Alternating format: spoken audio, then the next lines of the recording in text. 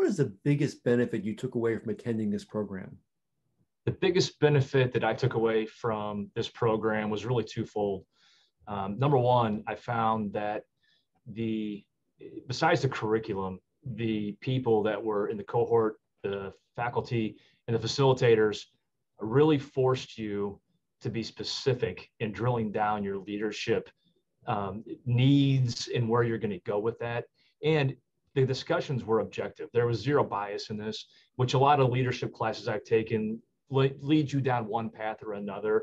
And so one of the huge takeaways here was that you can't just come and float around if you want to get anything out of this. If you really listen and are guided by the faculty and the cohorts, you're going to learn how to get very specific in how you lead through crisis in particular.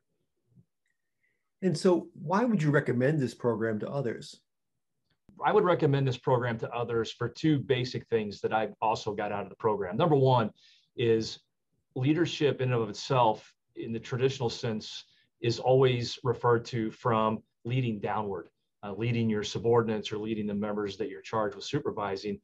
And what this program does a wonderful job at is showcasing and emphasizing the fact that when you're leading through a crisis where there's a lot of unknowns, it's so critical to not forget about leading above you to your own supervisors and people that are charged with supervising you.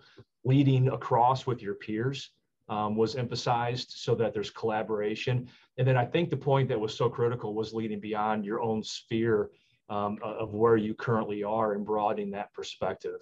The second big takeaway that I got that I could strongly recommend this program to is identifying when you are focused too narrowly on the problem and not getting that broad perspective in what the MPLI faculty mentions as in the basement. And I have found that to be incredibly useful and something that anybody that's in a leadership position can use those two things every single day.